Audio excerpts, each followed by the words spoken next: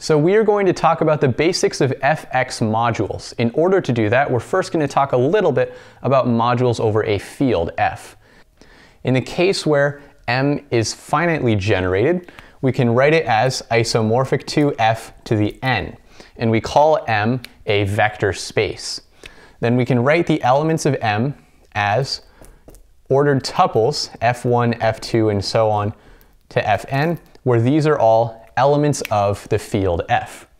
Then if we want to look at the module structure of m, if we multiply this by some element in the field, all we have to do is just multiply each component of the vector. So we get af1, af2, and so on to afn. So this is what happens if m is a module over a field. Now let's suppose that instead of being an f module, m is an fx module. So it's a module over the ring of polynomials with coefficients in the field f. Now we know that f, this field, is a subring of the ring of polynomials fx. And because m is an fx module, it has to satisfy the module axioms for all of the elements in the field. And that means that m is also a module over f. In other words, every fx module is also a vector space.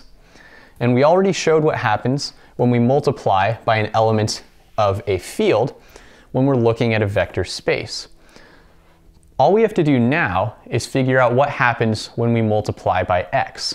So let's look at the module axioms to get some information about what happens when we multiply by x.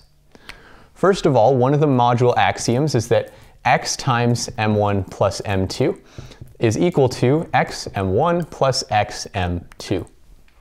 And we also know that x times cm, where c is some element in the field, this is going to be associative. So this is equal to xc times m. But we know that in the polynomial ring, x and c commute. So we can flip these around. This is going to be equal to cx times m. And then again, using associativity, we get c times xm. So x times cm equals c times xm. Now, if we think about multiplication by x as a function from the module m to itself, these two conditions are exactly the conditions for x to be a linear transformation. So what we've learned here is that an fx module is an f module of vector space m and a linear transformation from m to m that describes multiplication by x. And it turns out that if you look at the module axioms, there aren't any other constraints that we need to place on the linear transformation. So we can pick any linear transformation that we want to describe multiplication by x. So when we define an fx module, we choose one specific linear transformation and we use that to describe multiplication by x. Now, at least in the finitely generated case, we know that every linear transformation can be described by some matrix A. So this is an element in the n by n matrices over the field f.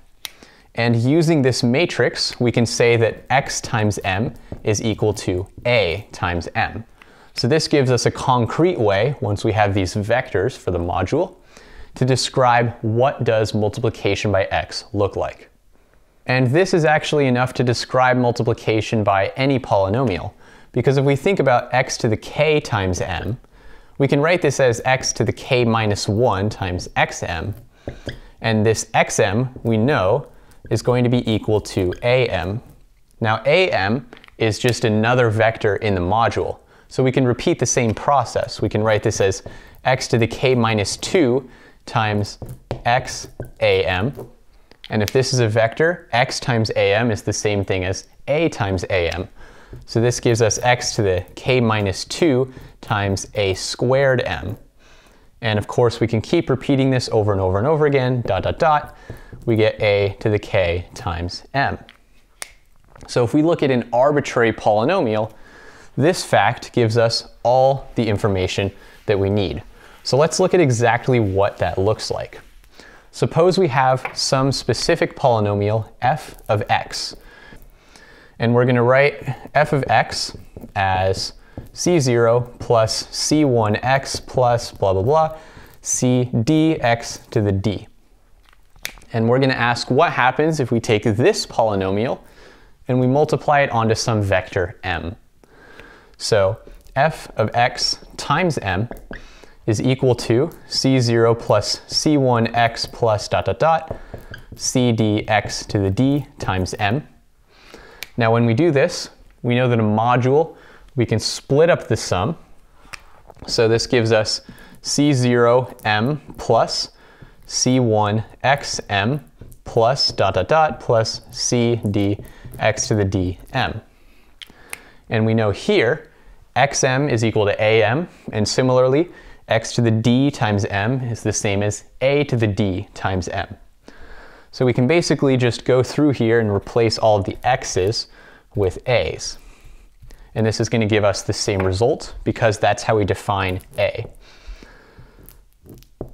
Now that we have this, notice that we've taken the polynomial c0 plus c1x all the way up, and we've just replaced all the x's with a's.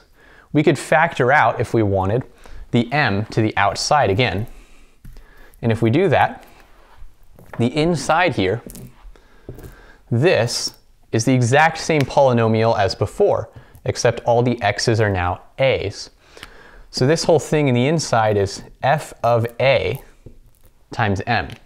We're taking the polynomial and substituting in x equals a. So this is exactly how we multiply elements in the module by an arbitrary polynomial f of x. Like we said earlier, under the module axioms, there aren't any additional restrictions besides that multiplication by x is a linear transformation.